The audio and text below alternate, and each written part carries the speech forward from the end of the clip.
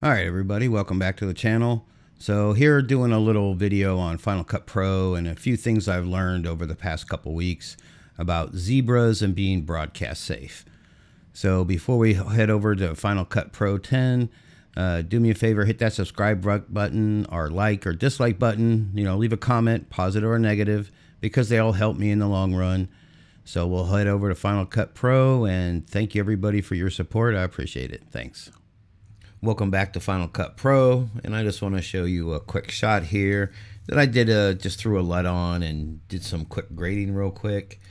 And if you can scroll through it, so it's just some flowers, and just a nice shot using the Canon EOS R. But say you want to broadcast this and you want to make sure you're not overexposed. You want to check your exposure basically.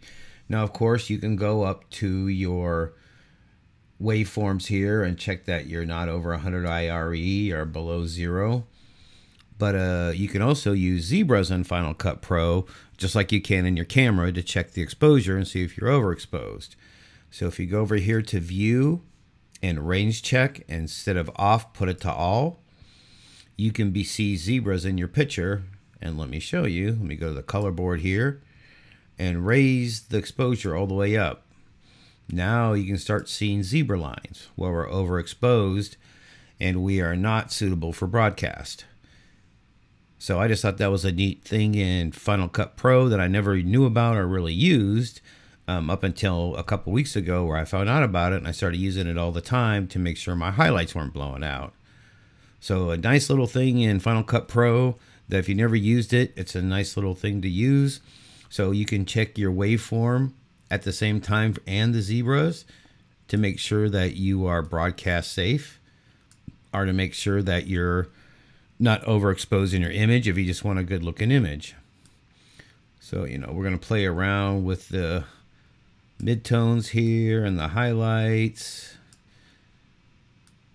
and the shadows. And then you can see we're going below 0 and we're showing we're crushing the blacks.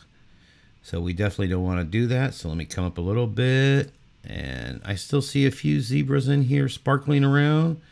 So we're probably crushing the blacks a little bit. There we go. Now we're not crushing them. So the exposure works for shadows and for highlights. So I really like these zebras a lot. I think it's a neat little trick. The other thing you can do is go over here to your effects and go to broadcast safe, and drag and drop this or double click it onto your clip. So we'll go ahead and close that up.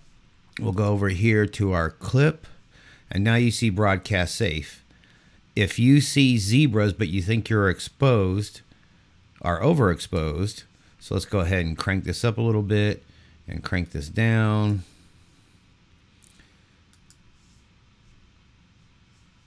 And if you can see, we're not going over 100 or below 0 because we threw on that broadcast safe. So that's another thing you can use, but as you can see, it definitely messes things up. So this is obviously not exposed correctly, but that broadcast safe is allowing us not to stay between 0 and 100 IRE basically. So we're not going below 0 or above 100. But we can go back over here and turn it back off. Whoops, whoa, and our zebras come back. So we can fix this.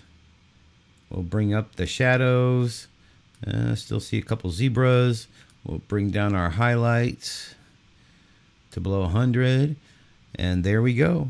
And if you want to be absolutely sure before you send this out, click on Broadcast Safe, and you'll never go above 100 or below a 0. And you will be good to go and safe.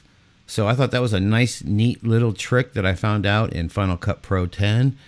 So give it a shot. It's real simple and easy to use. Just go to View, Range Check, Rec 709 for the color space, and hit All. And that'll show you your zebras. So between the zebras and the broadcast safe effect that you can add onto your clip, you should never be crushing the shadows or overexposing the highlights. So I hope this little tutorial helped you out. Have a great day or night, everybody, and happy shooting. Thank you.